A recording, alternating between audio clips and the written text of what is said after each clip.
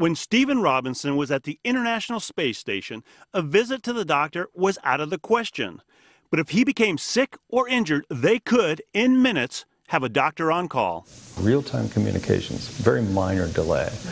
So you can basically have a doctor on the radio with you while you're working with the patient.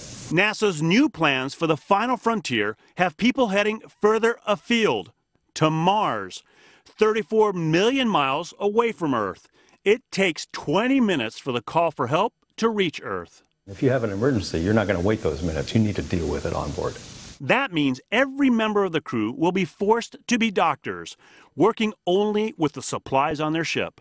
They have limited resources to deal with in that situation to figure out how they might be able to save that person's life. Feeling indigestion. NASA and Brigham and Women's Hospital have teamed up to create a first-of-its-kind space simulator to teach astronauts how to deal with medical emergencies, ranging from simple injuries to major events like a heart attack.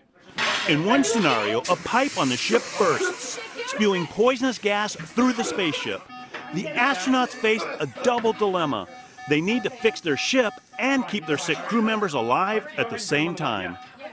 I got the chance to suit up. 14 or 16 gauge angio cap. In my scenario, a crew member's lung had collapsed.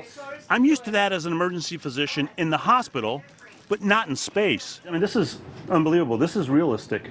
So the goal is to keep people healthy and complete the mission? You have to complete the mission. You have no choice. It's essential. A mission much more perilous than before. Astronauts will be living in deep space for 3 years, long enough that the crew will almost certainly face a medical crisis. Ripley's injured and you A new world of space medicine that's one small step towards a giant mission.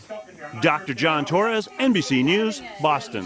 Hey, NBC News fans, thanks for checking out our YouTube channel. Subscribe by clicking on that button down here and click on any of the videos over here to watch the latest interviews, show highlights, and digital exclusives. Thanks for watching.